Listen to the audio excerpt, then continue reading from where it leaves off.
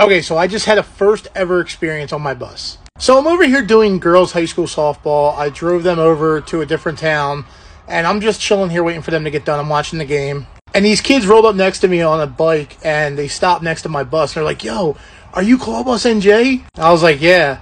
And they were so happy. They were like, yo, I've been following you for a while since you were with the first company. And the one kid watched me on YouTube back when I did arcade games. That's pretty cool. That's pretty cool. I have to tell you guys, I'm extremely shy in person to a point because, like, I'm an introvert. If you guys don't know what that means, it's like I keep to myself. I'm not really, like, out there. But when you guys come up to me, even if I act kind of like shy and like nervous, I still think it's awesome. Like, it's freaking awesome. So if you guys ever see me sitting on the bus somewhere, if you ever go to a high school in New Jersey and they're having like a tournament or something, look through the buses, just see, you might see me sitting there on my phone. Come up and say hi. It's pretty awesome, man.